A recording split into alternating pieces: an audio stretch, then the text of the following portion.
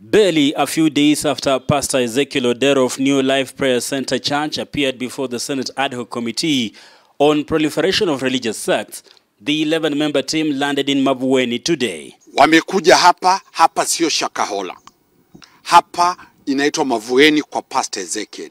Wameonyeshwa Shakahola kwa Pastor Mackenzie ni asilimia kilomita 200 kutoka hapa.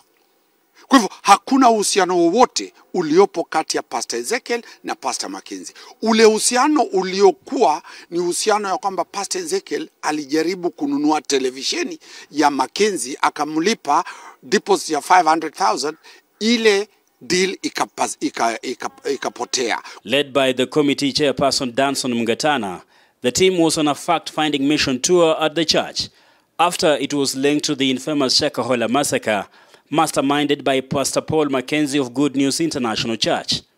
The committee says there's no shred of evidence to prove that there were graves at the church compound, contrary to allegations that the church had a mortuary and graves.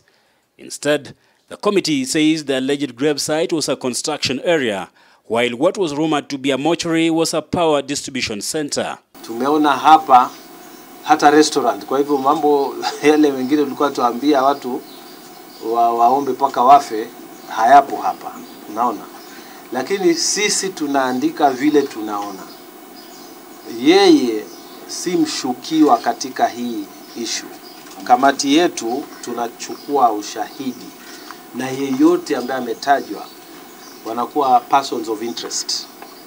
Lakini sisi sio koti, tunaandika ripoti vile mambo yalivyo. The embattled cleric, who had also invited the committee last week in Nairobi, lauded the move by the senators to visit the church premises before compiling a final report. Kwa hivyo yote ambayo wameangalia na wamechunguza watayaweka wazi kwa nchi nzima, kwa raia nzima, kwa raia wote, kila mmoja akaweze kujua ukweli. Senator Mngatana also revealed that the committee will meet the DCI boss in Nairobi and has at the same time summoned Pastor Mackenzie, currently behind bars, to appear before it.